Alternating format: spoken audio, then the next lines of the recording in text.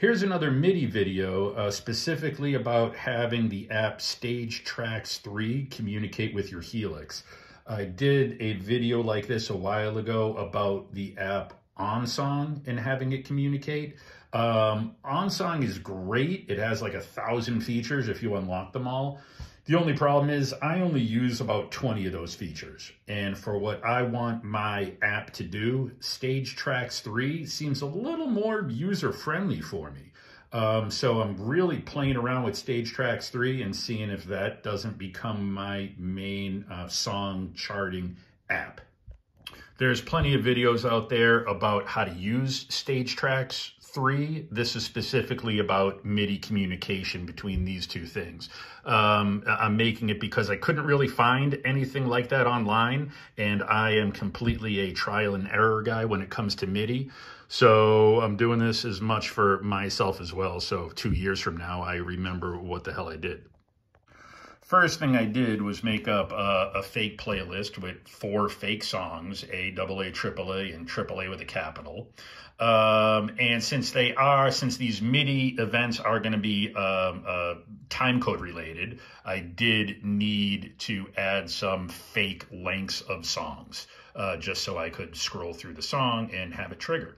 So in correspondence to my 4 fake songs on Stage Traxx, I also have 4 fake presets in my Helix. There's A, AA, AAA, and AAA with the capital. It's in a different bank. It's going to take me, I'm not going to bother scrolling. You're just going to have to trust me. It's in a different bank.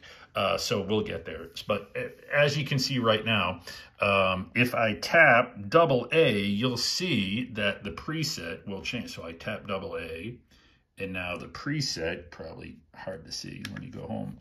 So the preset has changed to AA. So I have managed to do that correctly. If I hit AAA, then the preset changes to AAA. And if I change to 3A with a capital, let me go back. So here you see I'm in bank 7. If I hit this one, it jumps to a different bank, bank 6, and it is in fact AAA with a capital. So I do have that programmed correctly. Let's do a deeper dive into the first song. How did I do it? Well, first, here's the preset so you can follow along at home. Snapshot 1 is the top 2 effects. Snapshot 2 is the bottom 2 effects. Snapshot 3 are all the effects. Snapshot 4 is nothing. I just use it as another button to hit. Snapshot 1 will take us back to the top 2 effects. So that's how that works.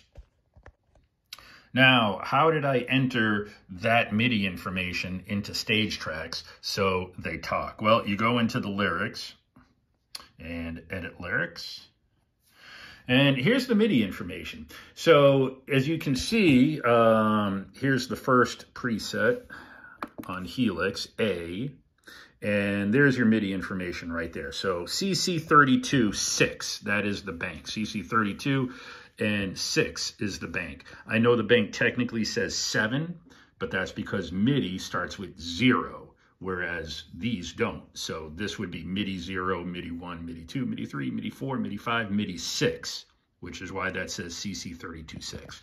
So at the very top of my lyrics, this is the format, bracket, MIDI colon, CC32.6 at whatever channel your MIDI thing is. Mine is at 1. I don't know channels. This is the only MIDI thing I have. So I do have the Helix set to MIDI channel 1, and that's what it is.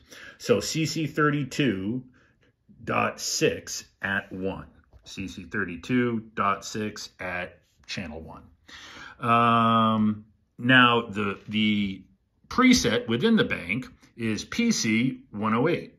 Now, that one is same thing, inside the bracket, or I guess you could do your own separate bracket and go MIDI colon, but that comma separates it. PC 108 at 1, which corresponds to the preset. PC 108, again, at channel 1. So that's how it calls it up immediately. So as soon as I call up the song, this MIDI information gets sent over. So CC32 number 6 is the bank. PC 108 is the preset, and CC 69.0 is the snapshot. So now how do I change the snapshots? Well, I went ahead and programmed some. So what I want to do is every 5 seconds, I want to change to a different snapshot.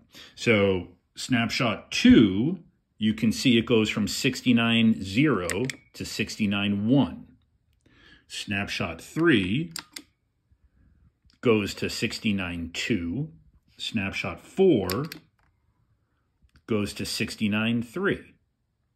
I know it's weird because the numbers are one off, but MIDI starts at 0 and there's no snapshot 0. So everything's one off. It's goofy, but that's the way it is. So starting off CC 69.0, that's the first thing it reads. Then at 5 seconds, and syntax is super important, so it's bracket, MIDI at, and whatever the timestamp is, and it's minute, get out of there. And it's minutes, colon, seconds, dot, milliseconds. So at 5 seconds, I want it to go, pay attention to how it's written, and you won't understand it otherwise. So at 5 seconds, I want CC69, the snapshot, to change to 1, which is actually snapshot 2. At 10 seconds, I want it to go to snapshot 3, which is 69.2. 15 seconds, 69.3, which is snapshot 4. Then at 20 seconds, I want it to go back to snapshot 1, like we started, which is 69.0. And it's all at channel 1. So now we're back here, and here's the preset A. So snapshot 1, where we start, is the top 2 effects. Maybe you can see those top 2 effects highlighted. Snapshot 2, the bottom 2 effects are highlighted. Snapshot 3, they're all highlighted. Snapshot 4 doesn't do anything. It's just another button. Snapshot 1 goes back to the top 2. So when I start playing the song, I'll go to a different song first and then go back to it just so it can completely reset snapshot 1 with the correct preset. So when I hit play, every 5 seconds, this will change. Let's see. There's playing. So 5 seconds should go to 2. Another 5 seconds should go to 3. Another 5 seconds should go to 4, but no changes up there. Another 5 seconds should go back to 1. Nice. All right. So all those changes were done hands-free, which is great. As the song is following along and you have it preset and the lyrics are scrolling, it changes all your stuff automatically. You don't got to even press a button or think about it. So it's really cool. Same thing I was doing with OnSong. So that is pretty tedious, though, trying to time out exactly when you want everything to change and all the time code and figuring out when the chorus is. Okay, the chorus is at 25 seconds. I need a new snapshot. So there is a way to program this automatically. The first thing, if you go to global settings, this is one thing that you have to make sure of. Global settings, and then you go over to MIDI. And you go to the second page of MIDI. See right here where it says snapshot CC send? That was off by default. I had to turn it on.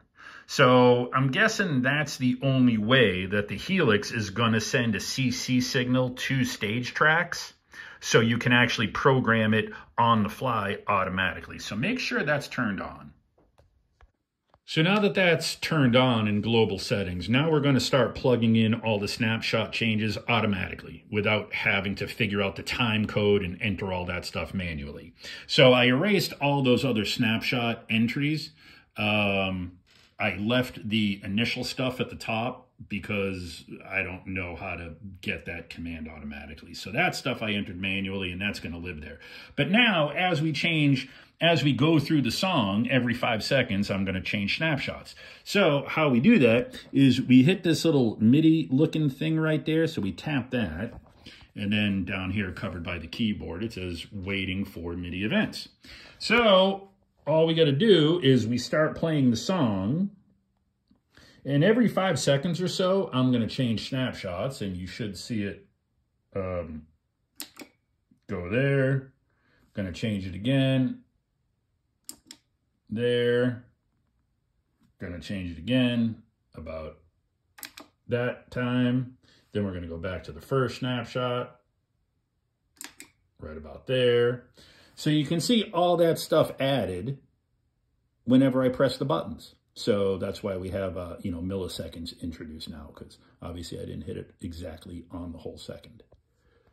When we're done changing snapshots, we hit the stop, and then we save, and then we get out of here, done, and now we're back. So now, like, it'll change, what, 6 seconds, 11 seconds, 16 seconds, I don't remember. So when we hit play, everything still should change. Let's see what that clock says. Oh, you know what? I never rewound the song. My bad. All right, now the song's starting at 0. So 6 seconds should change, and it does. And then 11 seconds should change, and it does. And then, I don't know, 16 seconds or so, I guess, is where we did it. And then back to here at 21 seconds or something. Yep, great. So everything worked. I'll give you one more example a little quickly. So let's go to the second song. Tap that, calls up the correct preset. Let's go into and see how it called up Snapshot 2, because that's where I wanted the second song to start. Go into the lyric editor, edit lyrics. So there's the information, CC32, bank 6, PC109, that was the preset. CC69 is the snapshot, .1. Not 0. Remember, this is 0, this is 1. So that's why it started there. So, same thing. Let's go down here. Let's show the keyboard real quick. Show keyboard. Let's make a couple spaces. There we go. So, now, if I hit this MIDI thing again, hit that little MIDI button, it's listening for events hidden by the keyboard. So as we play the song, I'll just hit some more snapshots and I'll mix it around a little bit. So I'm playing the song, and right about now we'll go to snapshot 3, writes the code. Now we'll go back to snapshot 1, writes the code. Now we'll go to snapshot 4, writes the code. Back to snapshot 2, writes the code. So hit stop listening. You can stop the song playback, hit save, hit done. I'm just going to clear the cache by going to a different song. And now back to AA. Starting on snapshot 2. And if I hit play, all those snapshot changes should just follow along. So what do we go? 2 to 3. And then I think we went to 1. And then we went up to 4. And then we went back to 2. Boom. All right, so one last thing I want to show you, and I wish I had a shortcut for this, but what if you're not a snapshot guy? What if you're a stomp box guy and you want to hit all these effects individually? Well, you can do that too, but I don't know how to do that automatically. You have to, as far as I know right now, program all the timestamps manually. So how we did that is we're back in song 1, and I erased those last couple snapshot changes. So right now we start at snapshot 0, go to snapshot 1, go back, I'm sorry. We start at snapshot 1, which is technically 0, go to snapshot 2, then go back to snapshot 1. So what I want to do now is I want to take this little, so I'm still in snapshot mode, but I want to take this stomp box, the optical tremolo, and I want that to turn on and I want that to turn off. So how do we do that? Well, one thing I found is that if you're in snapshot mode and you want to control stomp boxes additionally, they can't be on the same foot switches as the snapshots. So if you're in snapshot mode, I don't know how you have your Helix configured, but these 4 up here are at large. So I have foot switch 1, 2, 3, 4, 5 assigned to the optical tremolo. So this is from the Helix manual, all the different foot switches and CC values. So you can see there, MIDI 53. Emulate stomp foot switch modes FS5. So foot switch 5 is CC53. So what I did here is at 15 seconds, bracket MIDI at 15 seconds, colon, CC53, which is foot switch 5, 127. You should probably know that MIDI values go from 0 to 127. 127 means fully on, 0 means fully off, so that's how I did it. So CC53.127 all the way on at channel 1 again. 5 seconds later, at 20 seconds, I want CC53 to go to 0 value, CC53.0 at 1. So at 15 seconds, this will turn on, and then 20 seconds, this will turn off. So that's why so following along, save that, done. So if I play the song, starting from the beginning, we'll go to snapshot 2. And then you can see the bottom 2 effects. This is the optical tremolo. Now we go back to 1, optical tremolo turns off, and this should trigger, yep, that turned on, and now 5 seconds later, it should turn off. There you go. So again, the moral of the story is if you're gonna do snapshots and stomp boxes, make sure they're not on the same row. You can, however, go to stomp mode and watch all the different stop boxes turn on and off based on what snapshots it's recalling. So if I hit play again, we start on snapshot 1, which are these 2 effects. Snapshot 2 are these 2 effects. Then we go back to snapshot 1, which are these 2 effects. And then this one turns on after a few seconds, and then it turns off again. There you go. Sorry if some of that was confusing or convoluted. I'm doing it sort of stream of consciousness, and I don't understand MIDI all that well, but hopefully the last however many minutes can help you if you're green to all this. And check out Stage Traxx 3. It's pretty cool.